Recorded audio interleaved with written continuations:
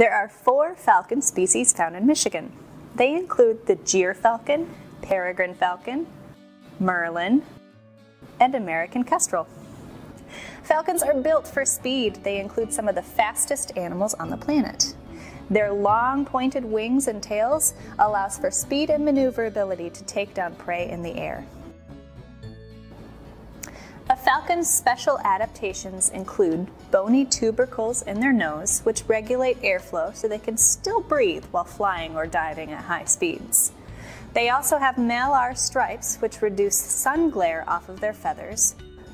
They have a tomial tooth to sever the spine of their prey, and alula feathers on their wings, which let them turn without losing speed while diving.